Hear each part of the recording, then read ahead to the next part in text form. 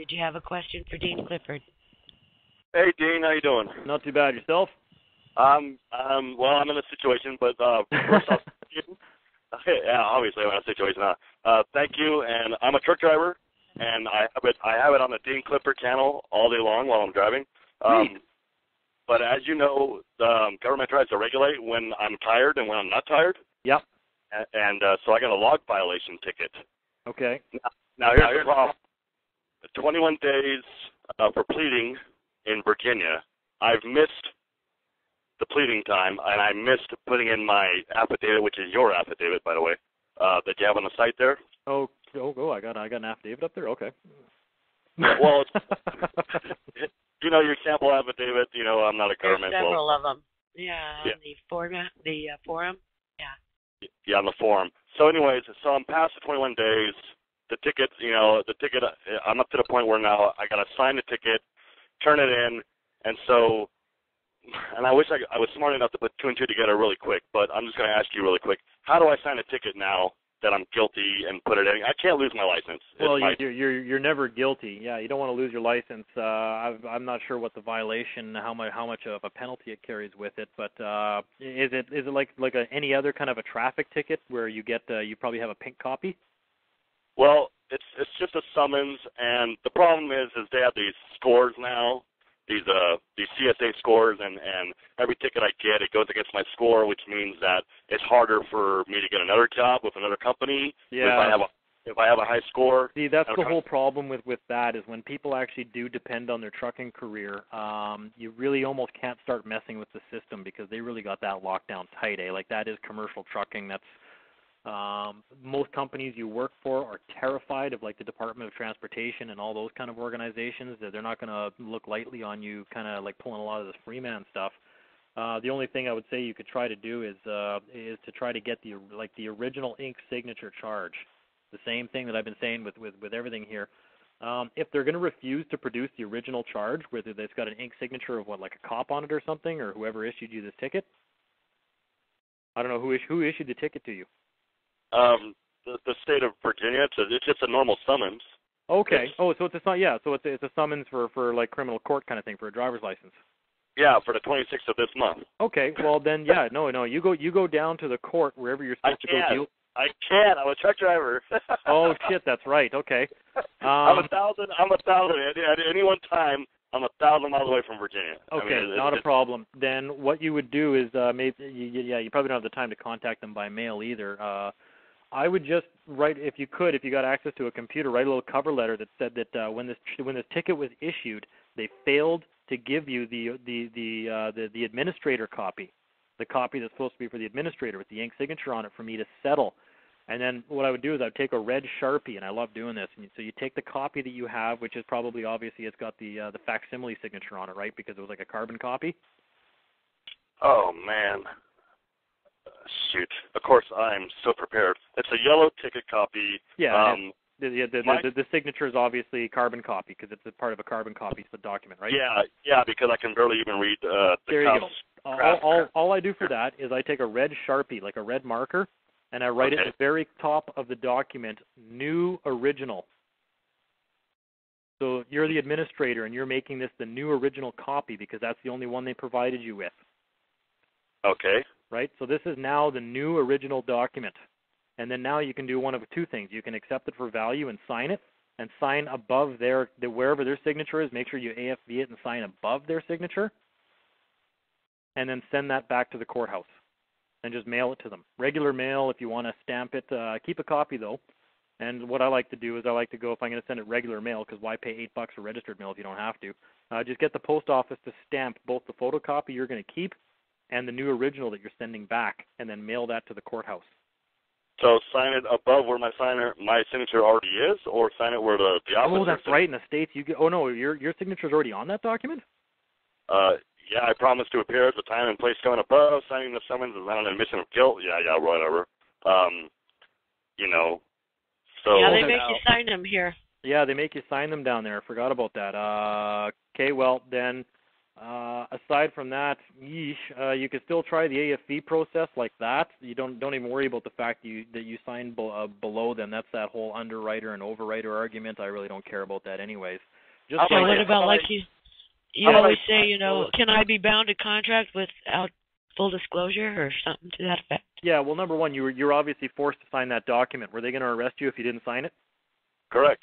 Okay, then one of the things you could also try is just I'd take the same red Sharpie instead and just write diagonally across the document, no contract, dishonored, and then I would underline my signature with a little caption beside it. And I had my brother do this, actually. God, I use him for a lot of examples. He's like a guinea pig for a lot of this. And then right beside the signature that has an arrow pointing now to the red line under the signature, I just write in red Sharpie right across the document, I was physically threatened to sign this, no contract, no consent, and send that back to the courthouse. Now you've let them know you didn't sign that voluntarily, so it's not a contract. Okay, I didn't ask the cop what would happen, so can I just sign it that I signed under protest and duress, maybe?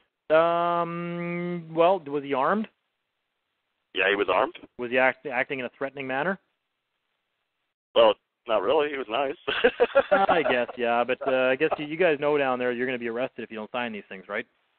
Yeah. Yeah, you can always put on there, I believed I would have been arrested if I didn't sign this. You could put that. Because you want to be honest. If you believed, honestly, that this guy was going to arrest you without warrant, if you didn't sign that document, then that's what you put on there. People have to remember that none of this stuff is ever showing up in the court, right? When you get arrested, thrown in jail, beaten, dragged before a judge, how many people say on and for the record, I was arrested without a warrant, beaten, and dragged before you, and I'm in handcuffs right now? People never say it on the record, so it never happened, right? So you got to start getting this, and it's pretty easy to see now because you've written it right on the document. Well, number one, I'm no contract. I'm dishonoring this. Why am I dishonoring it? Well, somebody presented this with me at the side of the highway who was wearing a gun, and I felt pretty threatened at the time. Okay, and then part two, I have a question too about the so part two it says, you know, a waiver of a trial, plea of guilty. So if I signed it there, dated it, and if they were to send me, I really don't want that. But you mentioned that let's say I did sign it guilty and they sent me a bill. So would I just, you know, like which is not what I want to do. I want to do what you just told me to do. But the theory behind I sent them like hypothetically I sent this in, signed it, and they sent me a bill, and then I would send them a letter asking for the check to go with the bill too. Well, no. If they send you a bill, a proper bill has to have a signature on it. And if it's going to come from the court, it will. It'll probably have a magistrate's signature on it or whatever they call it down the states. You got a document that's already got a signature on it. You sign above them, you accept it. The bill's paid. Done. So try that. Absolutely. Why not? There's a million and one solutions to this and remedy if you want to try it and just experiment. But absolutely, that should, by theory, work. Yeah, but my fear is that I'm a truck driver. That's, you know, and I have a commercial license out of necessity. Yeah. So I consider that protest and duress. Yeah. Well, the only thing I'd say to that is unfortunately, and people hate to hear this, if your career depends on it, then play by the rules. Yeah. You know. Sorry. I appreciate it. Thank you so much, Dean. Yeah, either that or try a couple of those things just to see what happens, man. So I should make a copy of this, but put the yellow, put the you know, no contract, dishonored, and then what if they come back with, you know, well, go screw yourself, you're a truck driver, you're a commercial driver, blah blah blah, you should know better, blah blah blah. Then deal with whatever they send you. Yeah. Okay. Yeah. Unfortunately, it's all trial and error, man. Okay, I appreciate your time, and I am a member of Free Manitoba, and like I said, I listen to you all day long. And awesome. Then send me a call or send me a message and let me know what happens with all that. Okay, I appreciate it. Perfect. All right, thank you, Dave. All right, thank you. We're going to move on to Will Siam. That's a cute name. Will Siam?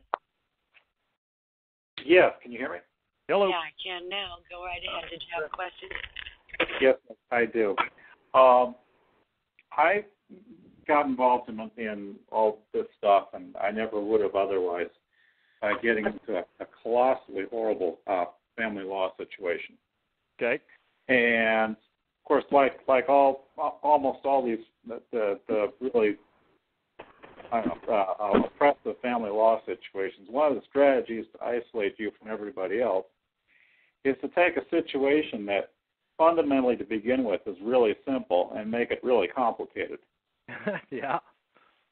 And really simple to begin with is that I was in a marriage with a couple young children, and my spouse really didn't want to contribute all that much to a marriage and kids, and certainly nothing financially. But she wanted lots of money, and on a bad day, that looked way better than the marriage, which is pretty much the same for everybody else. Well, she went to some government officials at different times because people told her, "Oh, well, if you take control of the situation, you'll get a whole lot of money and you'll be rich for life," and that was very, very appealing to her. Yep. Usually is. But none of the government officials that she went to would help her, because she clearly wasn't taking responsibility. She was starting to act very mentally strange, and even though she is a woman and a very presentable looking woman, she would be a total embarrassment for any government official to help her. So she was denied help to get money, and I mean, it was like I was a single parent with a professional career of two small children and an adult wild child. Okay.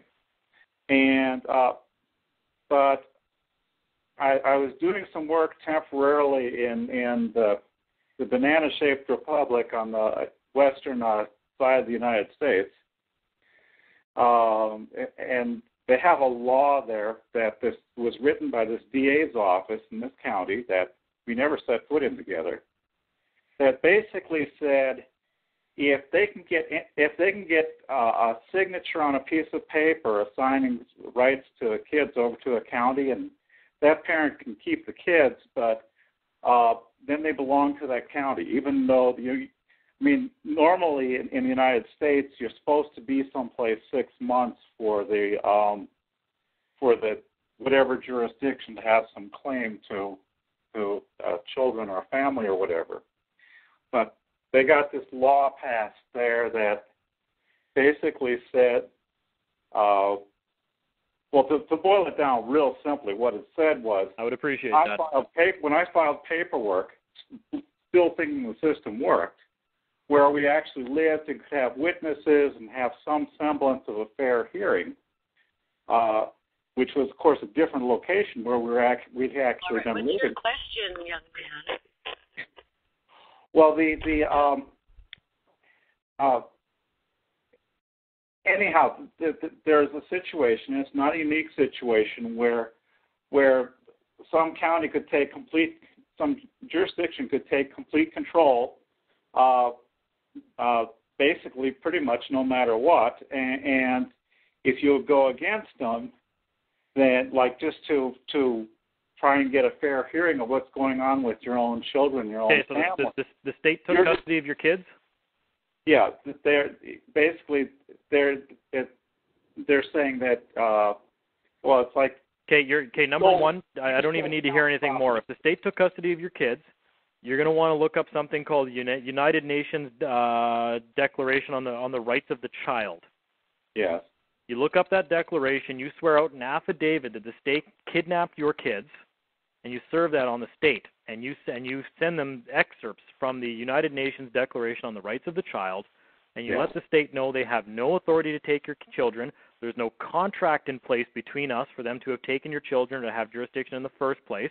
Ask them to produce the contract. If they don't, they've agreed with you they don't have a contract, which means no jurisdiction. That's what jurisdiction means to these people. It means a contract. They have no contract, period. It's presumed. You want to sue them in civil court after you've established all these facts, along with filing affidavits and quoting parts of the United Nations Declaration on the Rights of the Child, which says that that the state cannot take your children away.